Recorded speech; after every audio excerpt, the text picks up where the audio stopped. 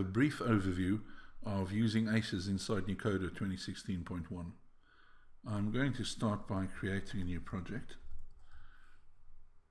I'm also going to set my color space to ACES. My working space will be ACES CC, version of ACES, version 1 of course. My output formats, I can create multiple ones, so I'm going to add 2 new ones.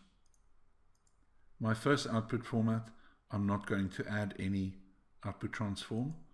For my second one, I'm going to set it to RGB. And the third one, I'm going to set to 709. Obviously I don't have a 709 monitor because it's all on my laptop, but you get the idea.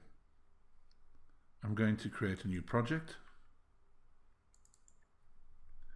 and going to load some content that I had saved out earlier. This content consists of a raw red file, a ARRI logc ProRes file, and ARRI raw file. And this is just to give an idea of how we work with input transforms. If I go to the properties on my red file, you'll see that it's already been set to half and that the raw settings have been set to ACES. For my ARRI raw file, I have got the same in that my raw output is already set to scene linear.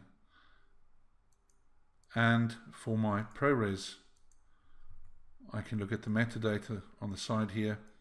See, this is log C.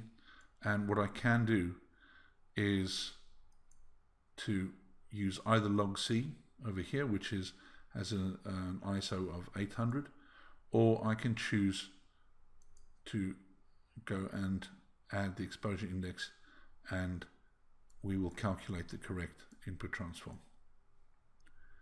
I'm going to create the composition and then going to simply put the material on the timeline and switch to my viewer. Now you'll immediately notice that something doesn't look right, and the reason for this is, of course, I am not currently applying an output transform. My first output format has no output transform, but my second one is for RGB, and the third one is for 709.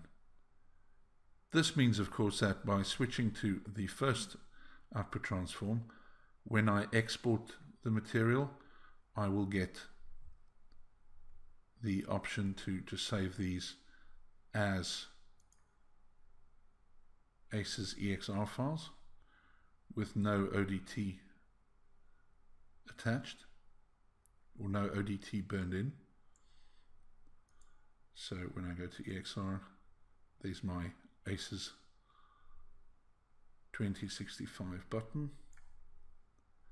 However, if I switch to either RGB or 709 and export these files, they will be exported with the ODT burnt in. So I can now go and look at my material and start working with the color tools as I normally would, because we're working in ACES CC. That is how we work with ACES in Nucoda. If you have any questions, please send me an email or contact us on www.digitalvision.tv.